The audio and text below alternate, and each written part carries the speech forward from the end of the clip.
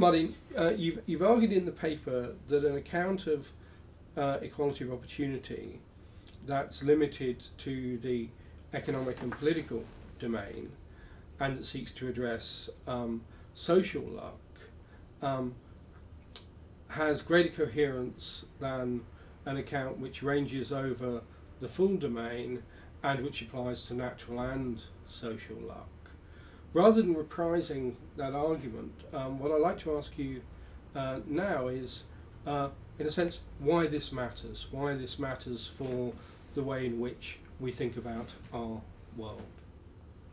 Right, so I think equality of opportunity is a very odd political idea because it's both incredibly popular, everyone's in favour of equality of opportunity, but at the same time it's often perhaps not terribly well understood. There's a degree of unclarity about what it is that we're actually interested in or what it is that we think is valuable when we think about equality of opportunity.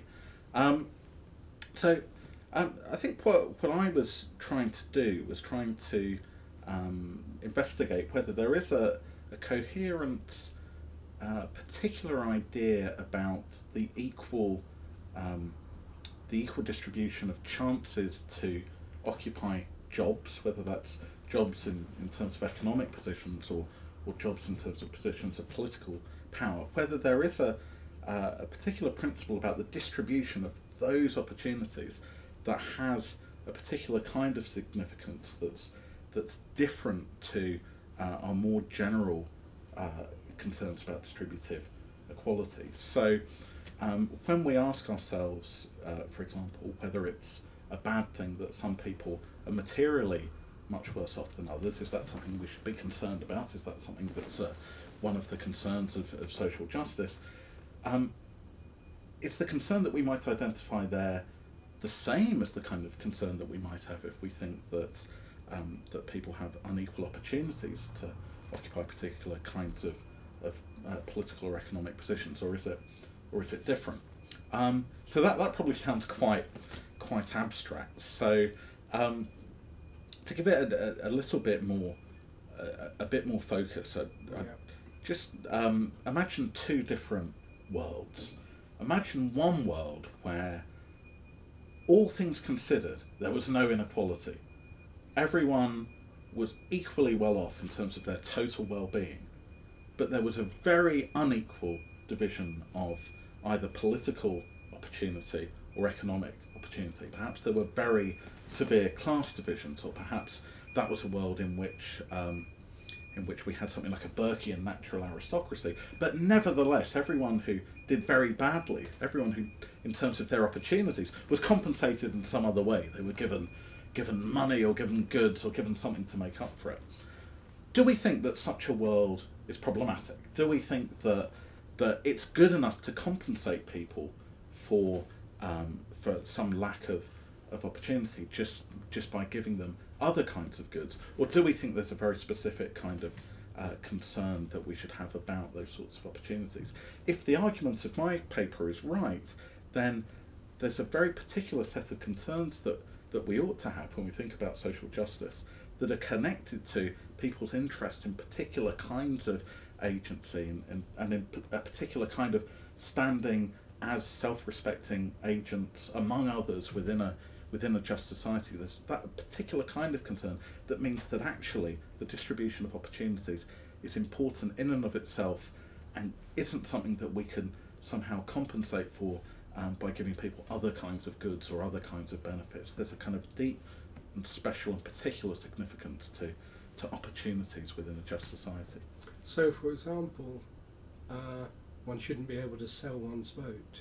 Exactly. So, and that's a wonderful and very helpful analogy. We don't think that it would be okay for some people, or even I suppose if one didn't think about selling one's vote, imagine a world where only some people had the vote, but those who didn't have the vote were compensated for it with a cash prize. Got iPads, got nice stuff. We think that would be a kind of injustice. Well, similarly, economic and political opportunities are like that. If my view is right, they're a kind of entitlement of citizenship, and they're not something that's of interest to people only because it makes people better off or makes them happier, or because people derive some other kind of benefit from them. They have a particular kind of value that connects with people's status as citizens in just the same way that the entitlement to vote has. Does that have any particular implications in your view for, in a sense, the organisation of economic life? I mean, in political life one can see it has certain implications in terms of everybody getting votes, everybody being able to stand for offices, having fair opportunities to stand for offices, where, you know, that might support women-only shortlists under some electoral systems, for example, or black-only shortlists. But in the economic sphere, does it have any sort of specific kind of policy orientation, if you like? Sure. I mean, just to say a little bit more about the political sphere, one very telling difference, I think, between, let's say, the British and the American political systems is that here we have particular kinds of restrictions that might look like restrictions on liberties. So, for example, the fact that political parties can't buy as much TV time as they'd like to. There's certain kinds of restrictions on what political candidates can spend in their election campaigns. We have restrictions that would be thought of as impermissible restrictions on individual liberty, let's say under the American system, but which have a justification in terms of providing kind of equal opportunity and stopping particular kinds of economic inequalities spilling over into the political domain. But to answer your question in terms of what the implications of my view would be for how we think about the regulation of economic life and how we think about the provision of particular opportunities to people, I think one really significant part of it is the thought that no matter how generous a welfare state might be in terms of redistribution, no matter how much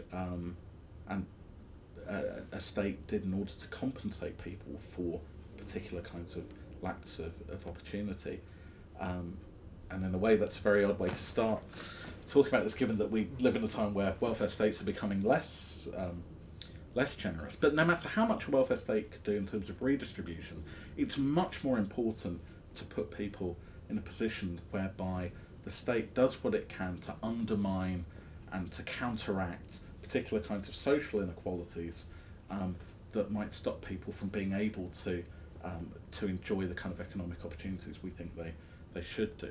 So I suppose one consequence of this is that thinking that it's important to invest in early years education, thinking that it's a demand of justice that the state does what it can to help those from more socially deprived backgrounds to have the kind of educational and then economic opportunities that they might have, that shouldn't be thought of as just the same as any other kind of social spending that might just raise people's level of well-being. It's more important than that, because creating the preconditions for people's economic agency, giving them the right kind of opportunities, is a very fundamental and very special demand for having a just society. Martin, thanks very much. Thank you very much.